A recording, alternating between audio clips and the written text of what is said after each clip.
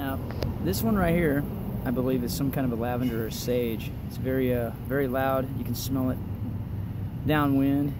And I usually take the leaves and parts of it off here. Hopefully yeah, we go. See all the seeds and stuff on it? That's what we want. And I put them in my pocket.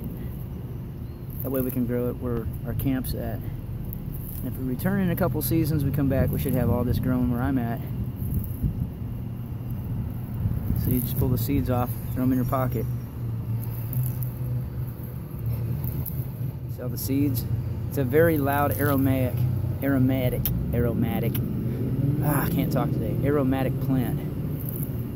So we want the seeds.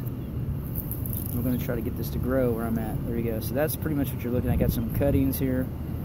Got some leaves. You can pull these off by hand. I got some seeds. So if you got something to put it in, I just put it in my vest pocket and try to spread it wherever I'm going to be returning to after the season's over. But here's the leaf cuttings. It's a very, like I said, a loud aromatic plant. I'm assuming it's going to be sage of some sort. Very fresh, very aromatic.